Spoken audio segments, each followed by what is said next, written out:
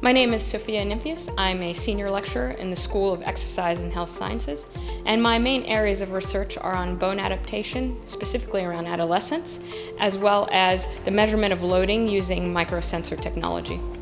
With an aging population, we know osteoporosis is a real issue, but focusing on it later in life and what we can do after it's already occurred is a bit late. So what we know is that things that we do when we're young, particularly around adolescence, can actually have a long-lasting effect well beyond adulthood. So we can actually adapt our bones early, and that stays with us beneficially towards our later life. So it can really have an impact there. In order to look at the effects of physical activity and specifically neuromotor fitness, which is how fast we can run, how high we can jump, how strong we are, we're going to look at individuals between the ages of 10 to 13, and we're going to look at their neuromotor fitness as well as the strength of their bone.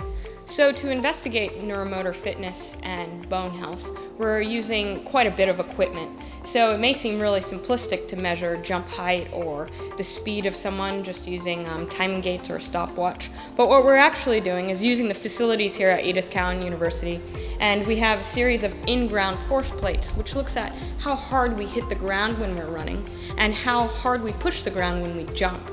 And so the individuals in the study will be running across these, and unbeknownst to them, they'll actually be having their time measured as well as the forces that they produce measured. We've already conducted a pilot study where we looked at the neuromotor fitness of 13 and 14-year-olds, and we found that the faster and stronger individuals actually had substantially stronger bones. And with that cross-sectional information, now we want to further look to see if, as individuals improve their neuromotor fitness, if we get a concomitant change in their bone.